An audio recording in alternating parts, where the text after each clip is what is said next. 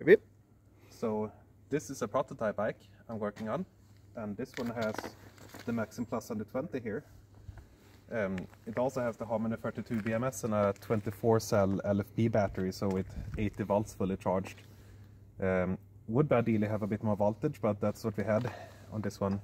We also tried it on the Suzuki, but with that gear ratio, even at 750 amps, you cannot keep the front wheel down, so we needed something different to try to push the full current. And the difference here is that we don't have a double-speed gearbox, so we have only sprocket in the front and in the back. And this one, I think it's 1 to 5.5 or so in gear ratio, so then you can have a lot more torque on the motor shaft without the front wheel lifting on it. So the current is set to 1000 amps. We also have the headlight connected to the 12 watt output of the Maxim, and we can control it from the dash, so you can see even the light symbol up here. But the rest of the harness is not connected yet. And we also have an encoder on the motor, so we'll give it a try.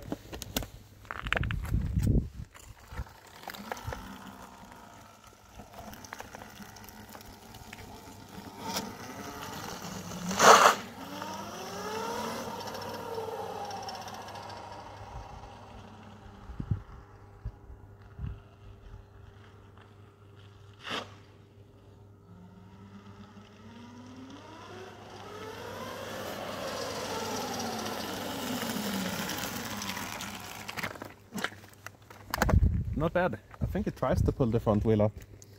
So we've reached a bit over 1000 amps and about 29 kilowatts, which is a lot less actually than they could get out from the Maxim in this setup. But with this motor, with the amount of inductance it has, you cannot really push more power, so you would even reach the same number with the regular Maxim at 600 phase amps.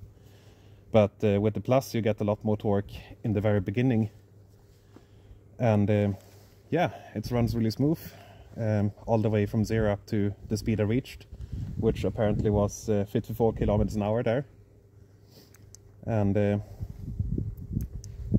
yeah, runs well. And I think it could maybe even do more than 1000 amps, because it's not really getting warm. And if you go by the MOSFET rating, which I think many other people go, it's rated at over 2000 amps if you just take the current rating of each MOSFET and multiply it by the number of MOSFETs. So we are quite conservative on the power rating of the Maxim Plus.